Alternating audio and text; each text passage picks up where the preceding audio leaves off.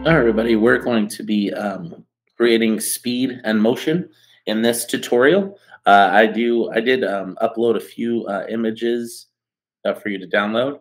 I picked this one here to do. Now, the cool thing about this is we're going to use a layer mask, and because a layer mask, when you deal with a layer mask, you're dealing with the transparency of a top layer and how it interacts with the layer underneath. If the layer underneath is the same image, you're going to see the same image. If the layer underneath is blurry, then that is the image that you're going to see. It's going to reveal a little bit of the blur, and so that's how you're going to get that effect. So the first thing we're going to do is we're going to duplicate the layer. Okay, so it's going to hit Command J or Control J, excuse me. Hit Control J, and we're going to duplicate that layer. I like to have those two layers. We're going to create a quick selection because we're going to get rid of all that's around here. Now we could do it with a layer mask, but in this case, for this assignment, we're going to do it with a quick selection tool. So I'm going to go ahead and use the quick selection tool, and I'm going to go ahead and select this jet plane the best that I can. Um, Again, use the selection tool that you think is best, that you're most acclimated with. I think the quick selection tool is really good. You could do the magnetic lasso too. And we're going to duplicate just the, so you can see here we have just the plane outlined. Okay, from here we're going to be blurring this layer. We're going to blur it with something called the motion blur. And under filter in the menu bar, we have plenty of camera filters, and you can see a couple blurs. And we're just going to go select on blur and select motion blur.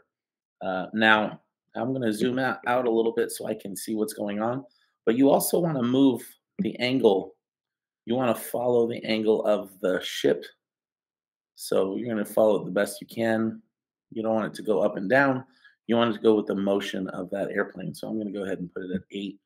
And then I'm going to start to create that blur. And you can see the blur of motion is taking the direction of that plane.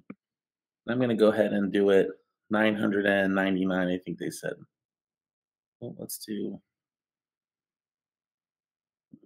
I'll do 800. That's fine. This should be, 900, 740. That's fine. And I'm going to hit OK. Now you can see the motion blur is there, but the whole airplane is blurry. And we want it to have the front of the plane to be unblurred and just have the back of it look like it's being. So what we're going to do is we're also going to intensify. We're going to intensify this here. So what I'm going to do, I'm going to duplicate the layer about 3 or 4 times. And you'll see as soon as I do that, it does start to intensify that layer. So you don't want to, and then you're going to merge them together. So we're going to hold Control or Command. In my case, it's Control. I'm going to right click, merge layers, and then merge layers. Oop, excuse me. Control, right click, and then merge layers. You can see how that blur has become way more intense. So what we're going to do now is we need to, if I hide this layer, you can see the plane is normal. So what we're going to do is we're going to add a layer mask to this layer, this blurred layer. And we are going to hide this blur and reveal what's underneath. We're going to use the gradient tool. Make sure that is in the options bar that it goes from dark to light. And we're just going to click on that plane and pull it in the direction. And you can see there, I can add a little more. You can see that plane begin to show through. There we go. So you might have to do it a couple times, but then you can see there, if I go ahead and hide that top layer, that's the blur that exists underneath. Okay. So just with that gradient tool, and like I said, if you need to do it some more, you can do it more intense.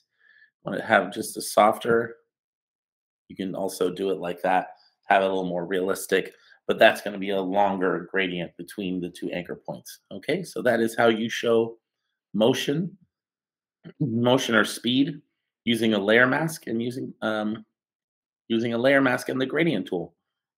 Okay, so make sure to turn it in.